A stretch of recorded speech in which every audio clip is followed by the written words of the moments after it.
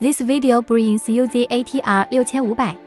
This video is all about how to use it, method of detection, parameter adjustment, basic function settings. Let's start with the introduction. Hold down the power button until the screen lights up. Wait for the startup to succeed.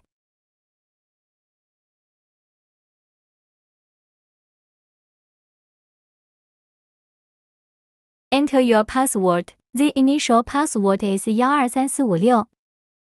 Click Login. Wait for device initialization.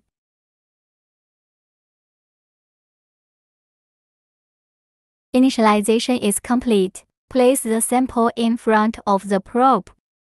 Click to detect, or by pressing the detection button on the side of the fuselage. Carry out tests. The instrument began to detect itself. Results in 2 to 3 seconds. Click Details to view the specific information of the substance. Click Report Output to export the detection report. Can modify the substance name, detection personnel, time, remarks, etc. The sample pool can also be used for testing. Insert the sample pool at the probe, then put the sample to be tested into the sample pool. Tap the small dot on the screen. Select a camera to take pictures.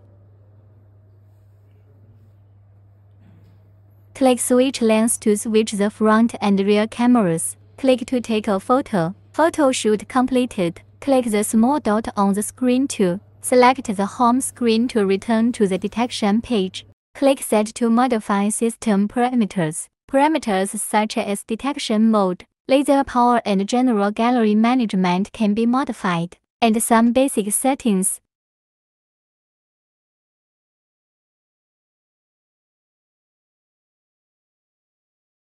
Spectrum library management can view the system's own spectrum.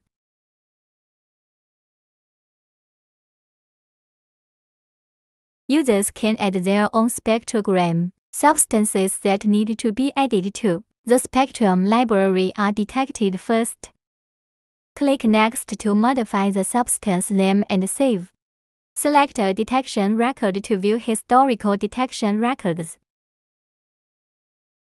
User management allows you to change account passwords. You can view operation records. System information can be viewed by the instrument model. Log out. You can log out of the account. The Type-C data cable is inserted into the side of the host and can be charged.